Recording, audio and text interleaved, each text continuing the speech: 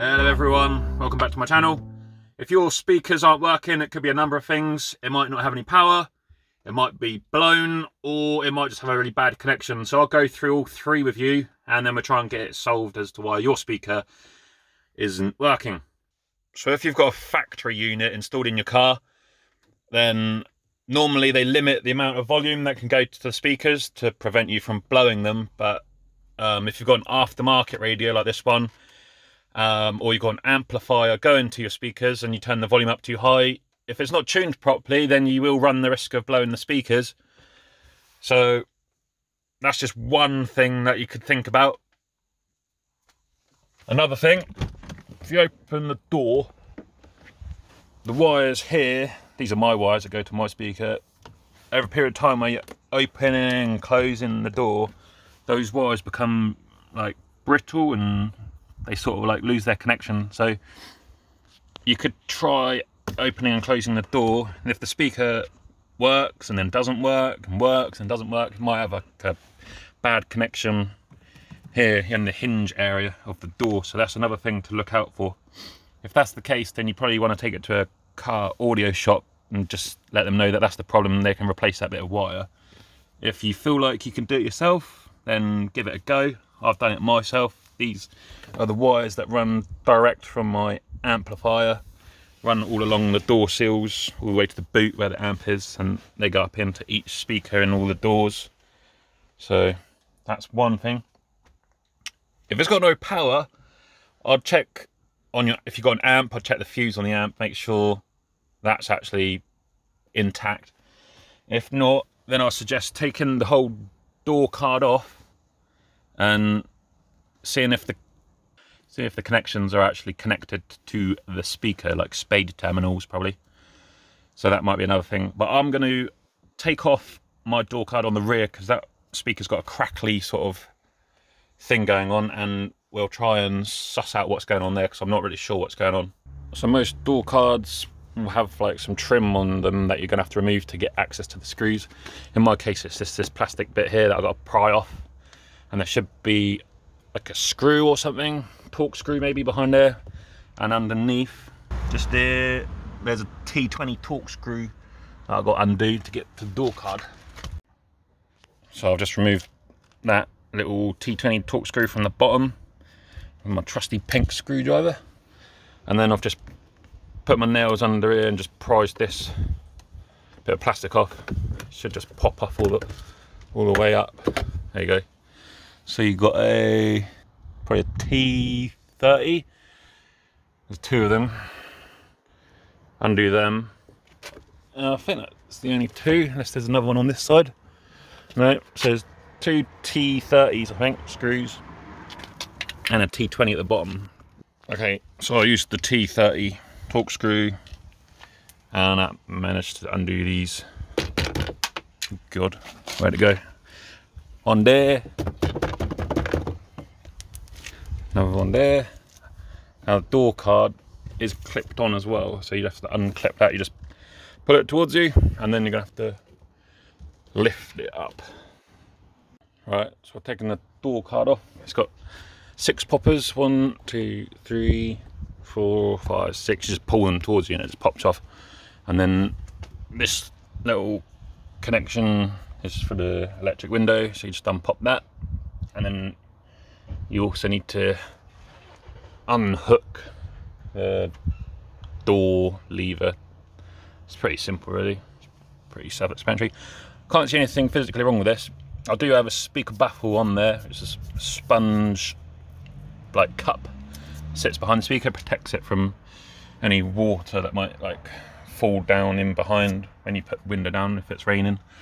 But I think speaker baffles are alright, but they restrict a lot of the airflow which you sort of need to produce the sound. So I'm tempted to cut the bottom of the baffle off to let some airflow, and it's still going to be protected from above for any like water that might hit it, but should be alright.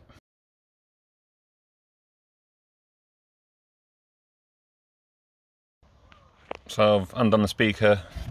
Connections on the back look fine, they're still soldered on. Cable looks alright, and there's no sign of any water in there. What I'm going to do is cut a little pocket in the baffle so the air can flow a bit better. Some people might be against it, but I reckon it might be a good idea. And another way to test if the speaker's blown, just lightly press on it, and if you can hear it crunch, I can't hear anything, so I think it's fine.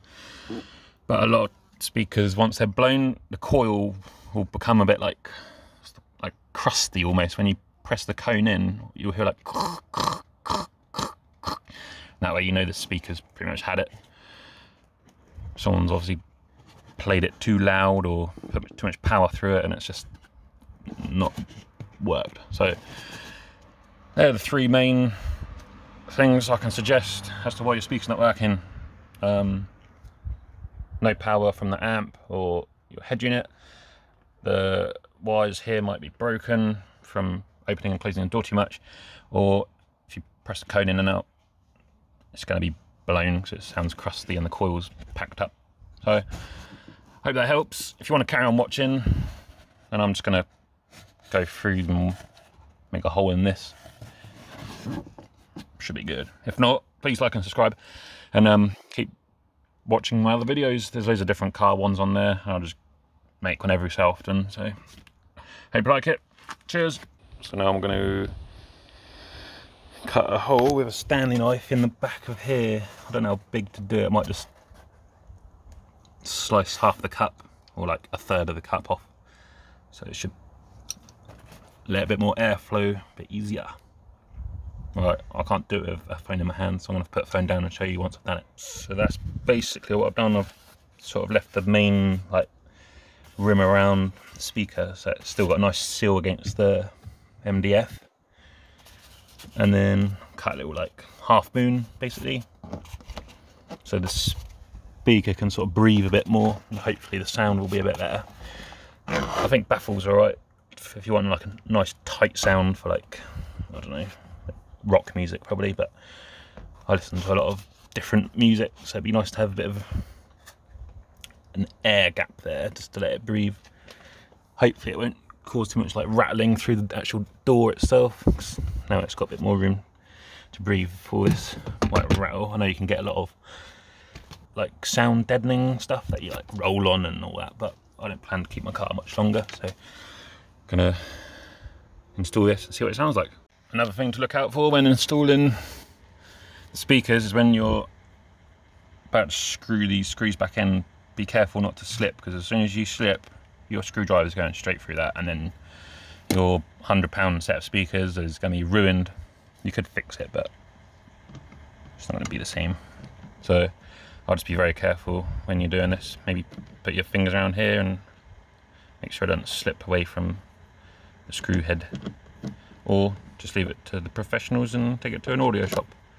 So I'm going to put these 4 screws back in and give it a little demo, see what it sounds like.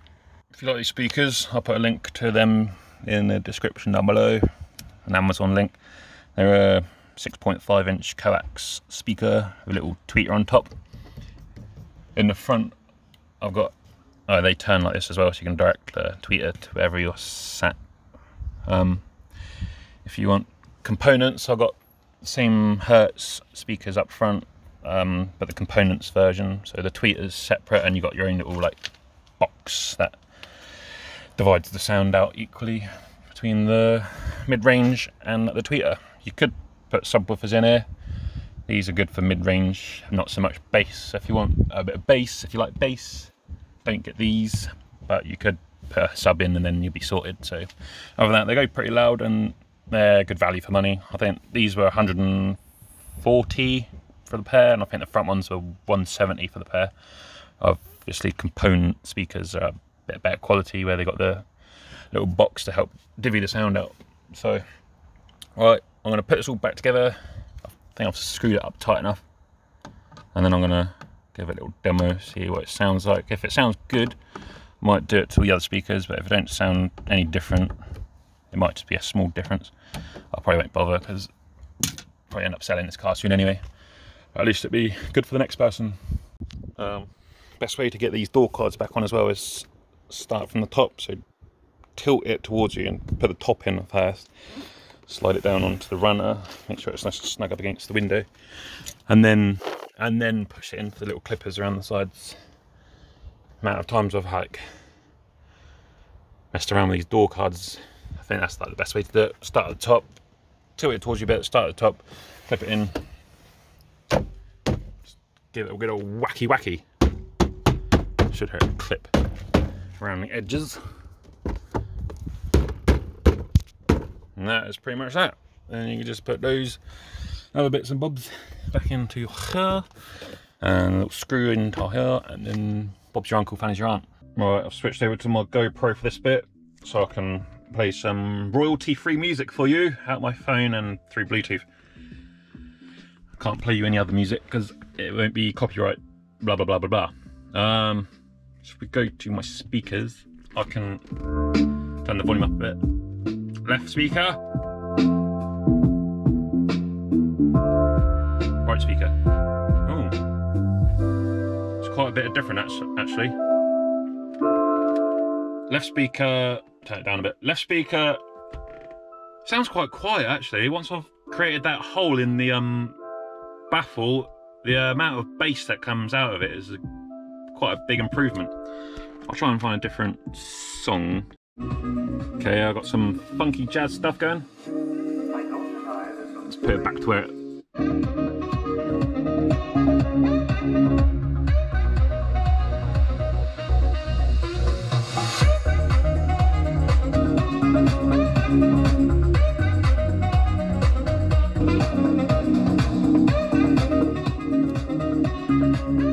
Okay, I think I might go and do the same thing to all my baffles, but first I'm gonna get some lunch because I am hungry and I'm sweating in here as well. It's so hot.